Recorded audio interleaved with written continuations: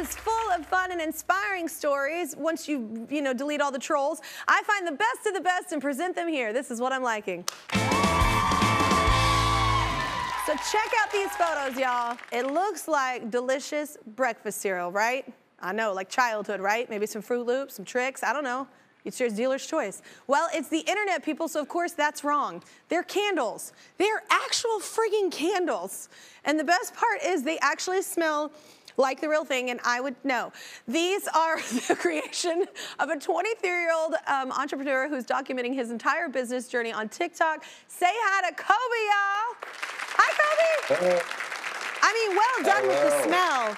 It smells just like it. It's crazy. So you're very young to start a business. So how long have you been making candles?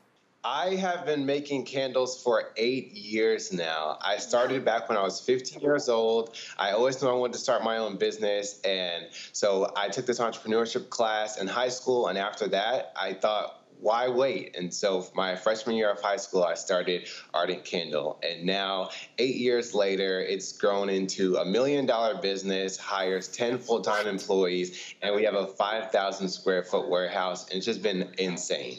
Oh my gosh, way to take a class seriously is all I'm saying. So wait, you say that your parents are probably your biggest supporters, right? Yeah, my parents had a huge impact on this whole journey.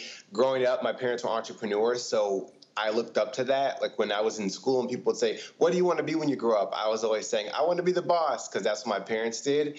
And when I was starting my business, my dad actually told me if I wrote a business plan, he would give me the money I needed to start. So I did that. My dad gave me $200, and that's how the company started. And my mom played a huge part in my business growing to where it is today, because once I started going super viral on TikTok, I was also a full-time college student.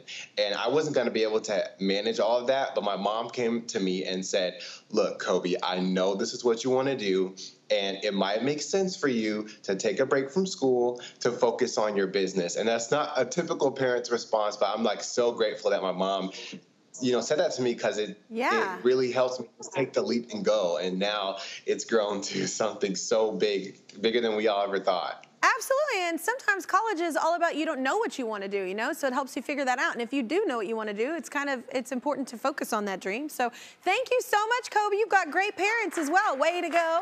I'm liking your post right now along with your candle. And that's not all. Our season-long partner, Pilot Pen, makers of G2, the go-to pen of the Kelly Clarkson Show, wants to honor ultimate overachievers just like you, sir. So they're going to be writing you a check for $1,000. How's that sound? Oh, wow. Thank you. You are killing it, Kobe. That's insane. Thank you so much. Absolutely. Keep making these candles. They smell delicious.